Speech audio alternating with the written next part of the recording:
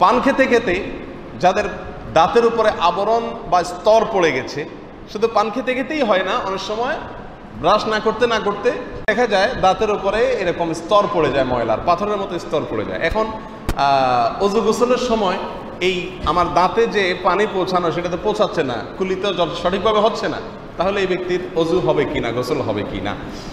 একইভাবে সংশ্লিষ্ট আরেকটি প্রশ্ন চলে আসে, দাঁত যখন ফিলিং করা হয় অথবা রুট কানাল করা হয় তখনও এক ধরনের আবরণ তৈরি হয়, তাতে অজু হবে কিনা। উত্তর হলো এই সকল অবস্থাতে অজু হয়ে যাবে এবং সকল অবস্থাতে গোসল হয়ে যাবে। প্রথমত অজুতে আপনার মুখে কুলি করা এটা ফরজই না, সুন্নাত। তো সুন্নাত না হলেও কি হয়ে যায়, অজু হয়ে যায়, এটা হলো প্রথম কথা।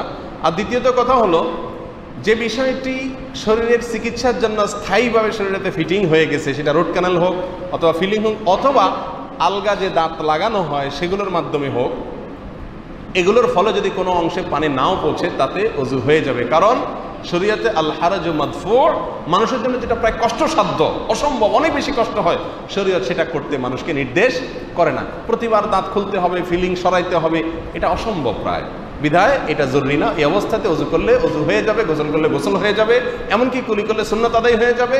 এ ব্যাপারে সারা দুনিয়ার সমস্ত উলামা একরাম একমত, কারো কোনো দ্বিমত নাই।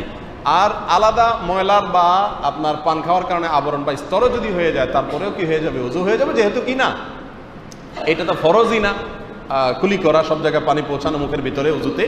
আর দ্বিতীয়ত এটা ওই সংশ্লিষ্ট অঙ্গের অংশ হয়ে যায়, বিধায় এটার ফলে অজু এবং গোসলে কোনো সমস্যা হবে না, অজু গোসল হয়ে যাবে ইনশাআল্লাহ।